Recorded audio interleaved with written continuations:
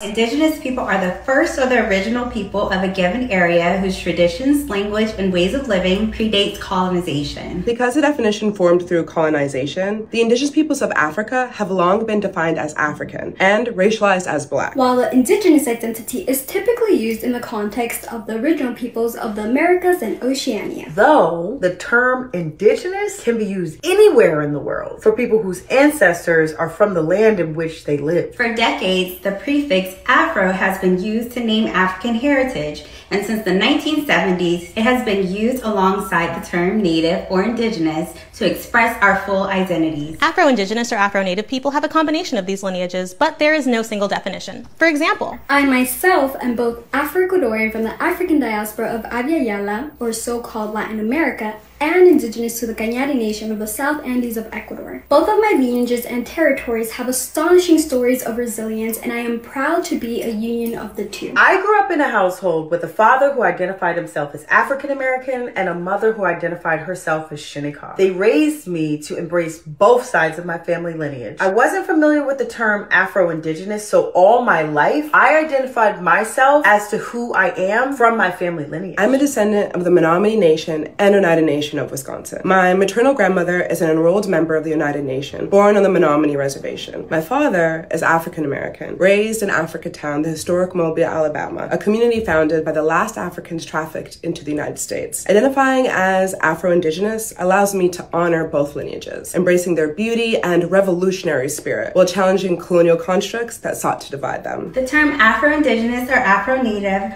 resonates deeply as someone with one Black parent, African American, and one Seminole parent, Native American. It acknowledges both sides of my heritage and the history that connects them. Historians estimate that by 1860, up to 15% of people in nations including Cherokee, Seminole, and Choctaw were of African descent. Many Black American families in the United States have family oral histories of indigenous heritage, including mine, but may not have formal records due to the legacy of enslavement. Many nations have made efforts to include Black Americans with indigenous heritage, which has fostered healing within and between our communities. Our ancestors paved the way for our existence today. Many escaped Africans found refuge with the Seminoles in Florida that created bonds that shaped our histories. And in many cases, there are shared histories of resisting colonial and white supremacist forces. In Abya Yala, the African diaspora descendants of West Africans have historically allied with indigenous nations to resist colonization and foster unique cultural exchanges and communities, while indigenous nations for generations have created a strong sense of identity to their territories. Afro-Indigenous peoples sometimes face challenges in having our full identities recognized and respected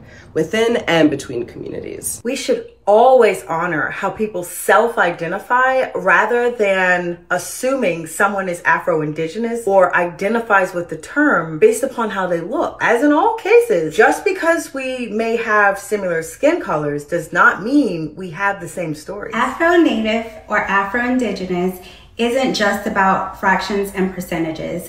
It's about the lived experience, connections, community, and belonging. Together we honor the dual resistance of our ancestors, defending indigenous sovereignty, honoring histories and traditions, and protecting the land.